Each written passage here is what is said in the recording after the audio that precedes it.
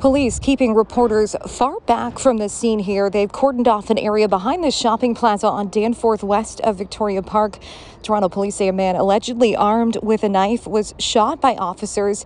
He was taken to hospital without vital signs. Paramedics attempted to revive him and then he later died. The Special Investigations Unit has now been called in, as they are in every incident involving police and sexual assault, injury, or death.